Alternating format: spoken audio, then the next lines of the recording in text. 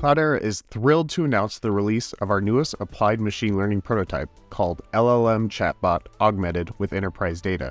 This is available for you now in both public and private cloud with Cloudera Machine Learning. As a reminder, applied ML prototypes, or AMPs as we like to call them, are specifically designed to kickstart your custom ML use cases with end-to-end prototypes. With the release of this AMP, we are demonstrating that in Cloudera, today you can host any open source LLM. You can create and host AI applications powered by your enterprise data. In this AMP, we demonstrate how to generate factual responses from large language models by connecting it to a vector database. Best of all, this is all done without making any external calls to any SaaS AI service, thus keeping your interactions and data private and secure. Let's take a look at what this looks like in action. You can navigate to your CML workspace and select the AMPs catalog. Here you will see our new AMP, LLM Chatbot Augmented with Enterprise Data. We will go ahead and launch this AMP as a project in our workspace.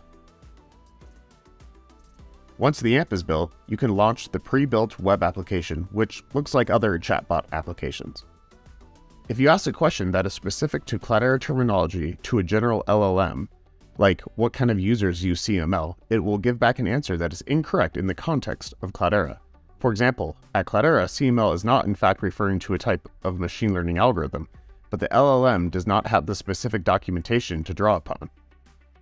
So you just saw an open source instruction-tuned large language model hosted in CML, and you saw a web application where a user could ask an enterprise-specific question that would likely result in a hallucinated or incorrect response.